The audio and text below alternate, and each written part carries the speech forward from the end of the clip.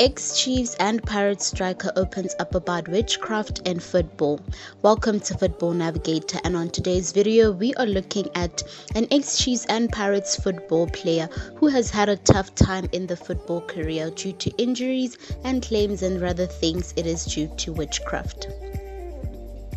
A former Bafana striker who also played for the likes of Bloemfontein Celtic, AmaZulu FC and Blackburn Rovers in the amateur leagues, Ndulula has had his fair share of injuries in his career, keeping him out of the field for some time, which he says were mostly caused by witchcraft.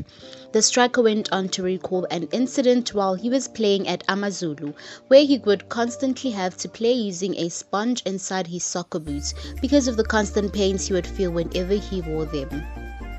It is tough. It's tough in football. They bewitch you so much you end up looking like you can't play football at all. You get bewitched by one sitting next to you. The bewitching will make you miss the ball on the line.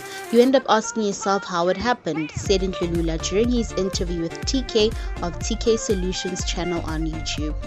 At AmaZulu, my foot was in endless pain. Once I put on soccer boots and step on the pitch, the pain would start under my foot. The pain would only vanish when I put on my normal shoes after the game.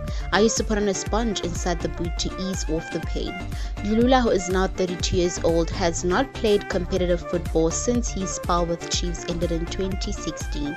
The Eastern Cape-born player was then said to have signed with Chippa United next, but the ideal ended up collapsing. The striker has been vowing to return to action in the last couple of years, but his efforts to find a new team have become fruitless so far.